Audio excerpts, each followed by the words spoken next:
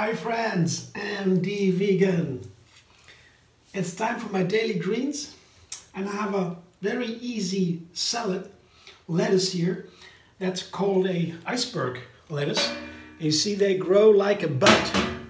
They are closed, they grow like that, so there's no dirt inside. You see, that's fantastic because you just cut them in half as this one. And here a little bit brown, and you can cut that off or it doesn't really matter. And then it is clean. Maybe you take the outer leaf off, but that's all you need to do. So it's the easiest salad to make, and that's why I like it a lot. And some people say, you know, lettuce, iceberg lettuce, it's like cardboard, there's nothing in it. That's a real problem. That's a wrong belief, because even the lowest of all lettuces in nutrients, that's the iceberg salad, obviously, even that is super healthy. Yeah, and it's green, it's a lot of fiber, it has a lot of minerals and vitamins, not too many, but enough. And the water is in there, so it's super healthy anyway. So I like my iceberg lettuce also because it is so not only easy to make. Yeah, just cut it into quarter and cut down then almost like pieces. Yeah, like this. There's no salad that to make that easy. The easiest one. It also has a little crunchy leaf. It's not too tender. That means I can put easy dressing on it. You see, it's a nice texture. I like it so fresh and crunchy. And maybe that's the most important quality of a salad of a lettuce anyway. The crunchiness of the leaves, the freshness. And this one is always fresh.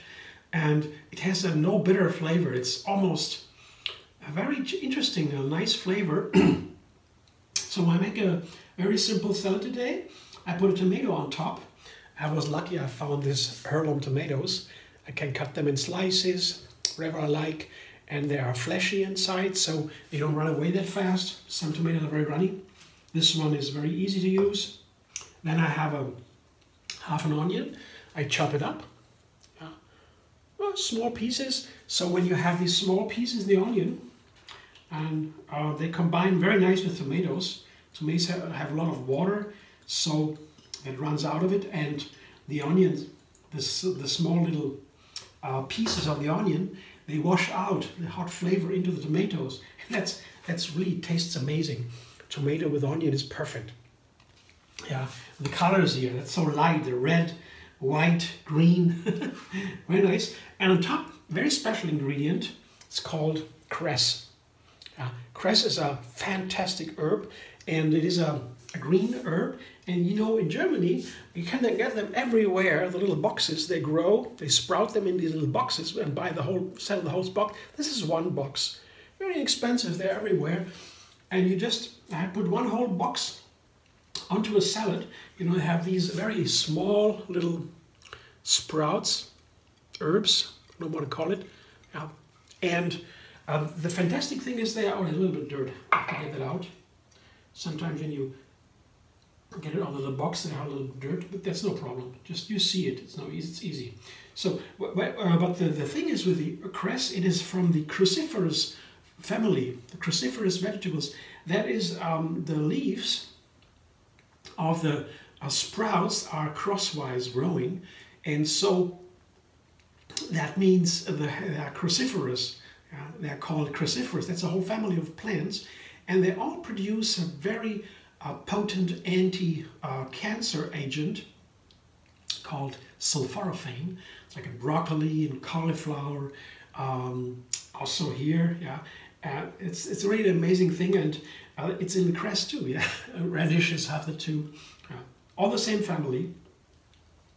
And I put it just on top. Has a biting flavor. It's a little bit of sharp flavor, like a pepper a little bit, but a black pepper more. But of course in green, yeah, you know, and the crispy, the flavor, like a seasoning a little bit, and also you know, from the sulfur. Sulfur is an element from the periodic system of all the elements, and sulfur is yellow and has a strong flavor and smell, and that is what in sulforaphane is so potent and tastes a little bit sharp. That's our point. Cauliflower, they have all these flavor, these sharp flavors. It's all the same, radishes, and that's very powerful. So this is a standard combo with a very, maybe a little bit of extra ingredient on top. The cress, yeah, there are different kinds of cress. This is garden cress. Okay, there's other cress plants.